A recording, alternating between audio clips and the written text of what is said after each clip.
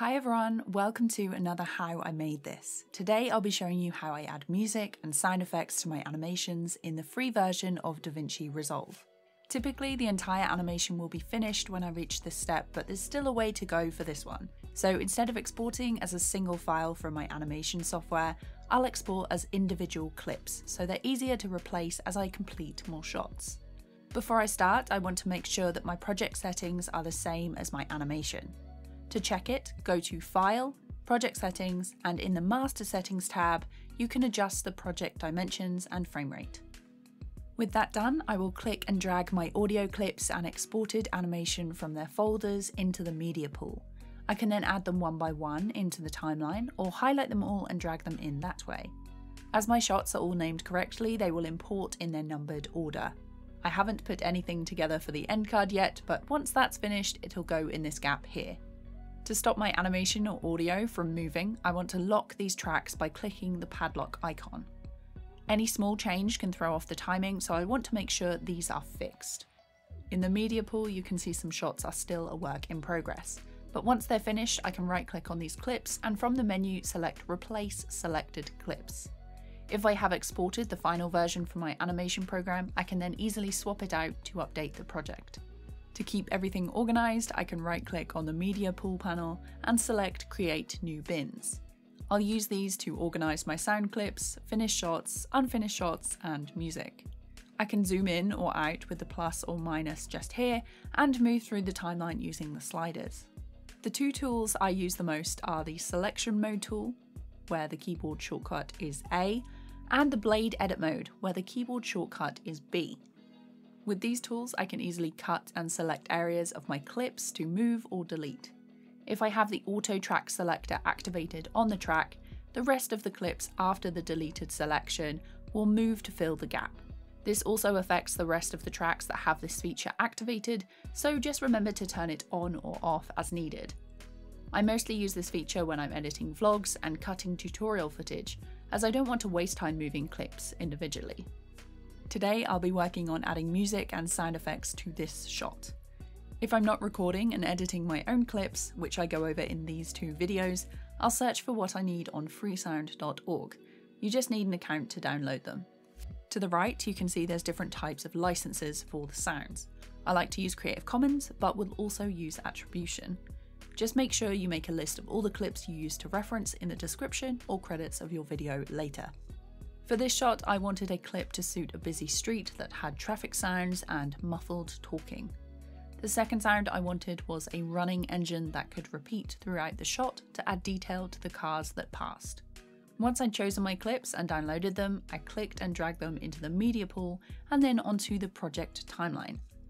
As the clip was a lot longer than what I needed, I used the Selection Mode and Blade Edit Mode tools to cut and delete everything I didn't need. With the clip selected, I went to the Audio tab to adjust the volume, as it really overwhelmed my storytime audio. I like to listen to the audio with headphones so I can really hear the details and get the adjustments right. -27 was too low, so I played it through multiple times, raising the volume until I felt it was at a good level and didn't overpower anything else. You can use the audio transitions, but most of the time I'll use keyframes. Just move the playhead to the place you want, hit the diamond-shaped button beside volume, and change the value here. I'll use 4 keyframes to create a fade in and fade out, 2 at the beginning and 2 at the end. The first and fourth will be around -40, while the second and third will be around -18. I'll then play it through, and if the audio starts too abruptly or the fade in isn't smooth enough, I'll stretch out the ends and drag the keyframes along the clip. To remove a keyframe, I can click and delete it, or use the arrows beside the diamond button to move from one keyframe to the next, and hit the button again to get rid of it. I'll then do the same for the engine sound clip, adding it to the timeline and cutting it up into different sections, using keyframes to add a fade in or out, so the audio matches the cars that travel across the shot. Once I'm happy with the sound effects, I can organize the clips into a single track by highlighting them, right-clicking and selecting Create New Compound Clip. If you've ever used After Effects, this is like a pre-composition, and you can open it up by going to the media pool and right-clicking and selecting Open in Timeline, and edit the clips from there. I can do the same to go back to the main project as well. To finish off this shot, I wanted to add in some music. This will play beneath the sound effects and help create a smoother transition from the first scene to the second, and link together the shots afterwards. I'll try and find music that will match the mood or theme I want to go for, and most of the time I'll search for YouTube's audio library, which you can access on the left-hand side of your YouTube studio. You can favourite tracks you like, check the licenses, and download them here.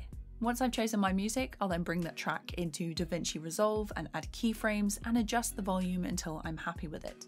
Although I still have a lot to learn with sound effects and how I add and treat clips in my animations, it's a process I really enjoy, and I'll repeat these steps for every shot in my animation. This process does take quite a lot of time, and once I've finished the animation, adding sound effects and music will be something that I put a lot of effort into. Building up the layers, checking it through, and sending exports to friends for feedback. To export the final version, which will be uploaded to YouTube, I'll go to Deliver, and then along the left-hand side, change the file name, where I'm going to save it, and make sure that the screen size and frame rate are correct. I'll click Add to Render Queue, it'll appear on the right, and then I'll select Render All. Once that's finished, I'll check over the animation one more time, send it to friends to make sure I haven't missed anything, and then it's ready to be uploaded. And that is the final step in my process for making this animation. I'll be continuing the How I Made This series with other animations, styles, and techniques. You can check out the playlist so far here and in the description. Be sure to subscribe if you find this helpful, and I'll be back with more animations and tutorials real soon. Bye!